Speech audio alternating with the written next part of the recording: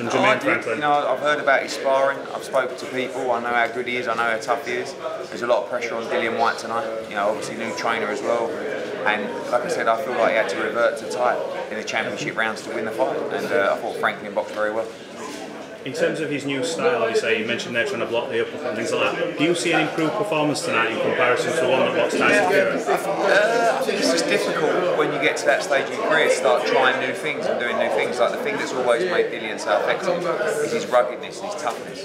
You know, and that's what won him the fight in the end. If he would have kept the style that he adopted in the first 7 or 8 rounds, he might not have won the fight. And you know, he had to be gritty and put it out of the bag in the late rounds. How likely do you think it will be for Dillian to go against Anthony Joshua? Has AJ given you any indication? Yeah, AJ was watching the fight saying that I'll fight either of these guys, he'll fight anyone. And that remains a massive fight, not just for British boxing, but for world boxing. And whether that's in February or March or June, July, I feel like it'll be one of those. You mentioned the size of that fight. Does that fight still do a stadium or something? Yeah, AJ does a stadium against you. We'll make that fight, if not. Yeah, man. Does Jermaine have any sort of back to say you've got tonight? No, I've looked at Dan Raphael, all these gents, it's not robbery at all. It's a very close fight that could have gone either way. I feel like it's 115, 113 with Dillian Whyte. If that's the case, I could see a draw.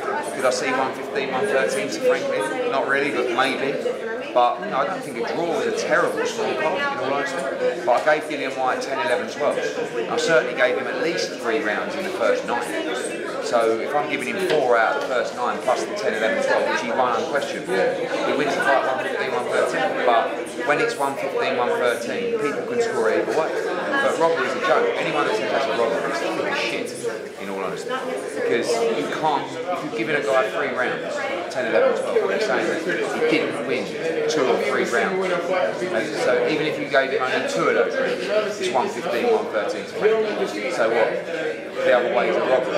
So people just start scoring fights differently. So during the fight, they start getting on the underdog and thinking, oh, Dillian Whyte's going to lose. He give another round to Franklin. It's a very close fight.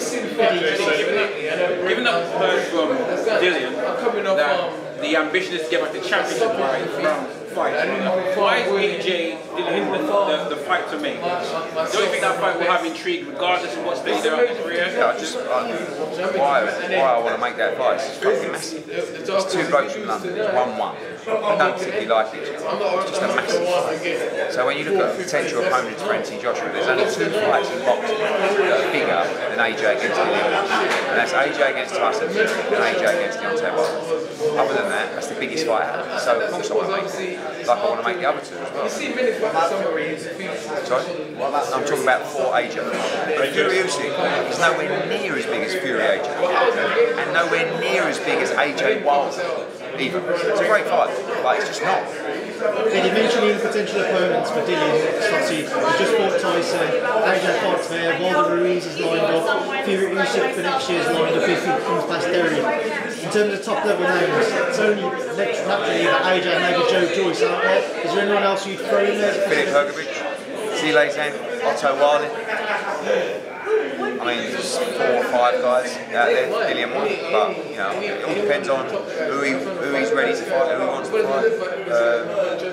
But he'll fight anyone. But you know, certainly there's 3 names that would work with. I know you're here already, but over at the O2, I'm sure you've heard about John Ryder's win. Mega. And I don't know. All I heard was he was controlling the fight, wearing him down, and then I think Ryder Parker hurt his hands. Unbelievable. I've already texted him right now, so I said, come on, let's do it. Emirates would be massive. He's the official mandatory challenger for Canelo. Canelo wants to fight in UK. I mean, how special would that be to bring Canelo over into London? It'd be unbelievable, so we'll see. Eddie, how realistic is that fight to make? Because obviously Canelo's made it quite clear he wants to go after Dimitri Bivol again. In September though, yeah, he's already said that September he'd like to fight Bivol and then try and have a warm-up fight, but a different fight earlier on. I think John Ryder in London would be fantastic, so we'll see. Eddie, a bit more confident before the fight than AJ Whyte. I know you didn't confirm it, but you were more confident that it would be after this fight for the winner. What's changed? Still could. It just depends how long he's out for. You know, if he wants to go in March or he wants to go in the summer. Depends if we want to do that at a stadium and we don't want to do it when it's freezing cold, like next week. And yeah, I haven't changed my mind. I can still very much do that next.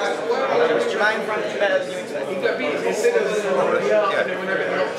I knew he was a good fighter, but what surprised me was his toughness.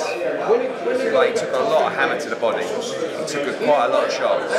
And I think he's an outstanding fighter. What do you make of Chev Clarke? Really good. I think Chev Clarke is going to breeze through the domestic guys, and I think he's going to be in some massive fights. And I don't think he's far away. I think he's explosive. I think he's dangerous. He's exciting. I think he's got a big future. Just away from this card, they announced Eubank Jr-Smith pay-per-view. Is that fair to do? Yeah, everyone's moaning about it being pay-per-view, but I know what both guys are getting paid, and you can't pay them that money without pay-per-view. Fans will say, well, don't pay them that money then, but you either don't make the fight or you make the fight. It's just going to get very hard now to keep asking people to pay more money and more money and more money, so you have to give more value for money than ever. Wardley-Gorman, a terrific fight. Unbelievable fight. I mean, that's a real old school British heavyweight title fight. Fabio's going to be a big star. You know, he punches very hard, he's exciting, he's still learning, but it was a great win for him tonight. Sorry? Sandy Ryan, great fight, great performance. Pat McCormack will be disappointed, but it's okay. You can learn. His opponent didn't really want No, he ain't coming back either.